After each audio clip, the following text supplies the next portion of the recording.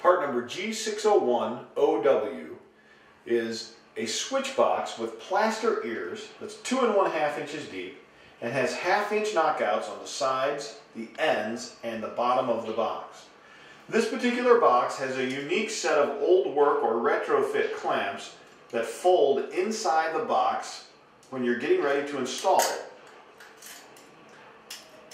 These wings then fold out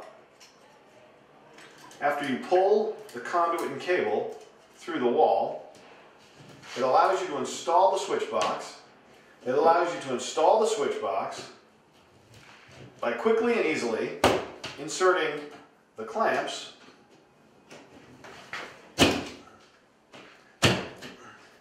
that then fold in behind the wall